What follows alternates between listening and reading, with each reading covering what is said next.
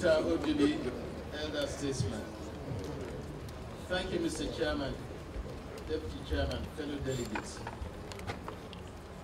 Mr. Chairman, I want to join in commending the brilliant work of this committee. Some earlier speakers have said that they dissected the problems in their thematic areas.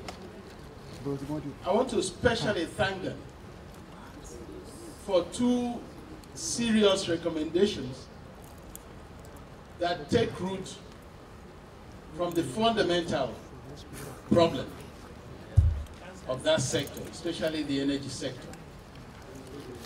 Mr. Chairman, anything not based on justice will never endure.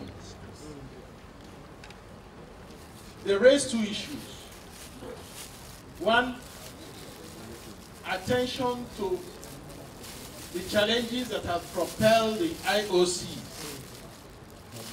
to divest from prospects on assets onshore. And in attempting to address that challenge of why the IOCs are divesting, they recommended 10% involvement and participation by the local communities. Why did they do that?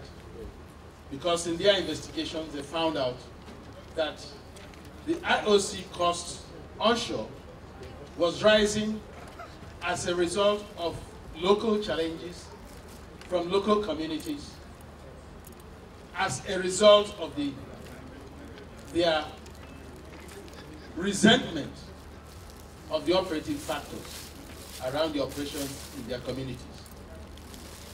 Mr. Chairman, they also recommended that local communities should get involved in the protection of pipelines. Now, if you look at the practicality of protection of pipelines, they run through kilometers. How many people are you going to deploy along these lines? These two problems highlight the need for another look at Decree now at Petroleum Act 1969. 1969 was during the Civil War. Mr. Chairman, all is fair in war, but the war has long gone. It is time for Nigeria to take another look at that Petroleum Act and ensure that it is based on justice and equity. Secondly, Mr. Chairman, on the power sector recommendations, power is something you cannot do without. We have danced around with many policies and attempts at getting the necessary power we need to run this country. All it takes is political will to make the right, robust investment. It has been done in Rivers State. It is doable.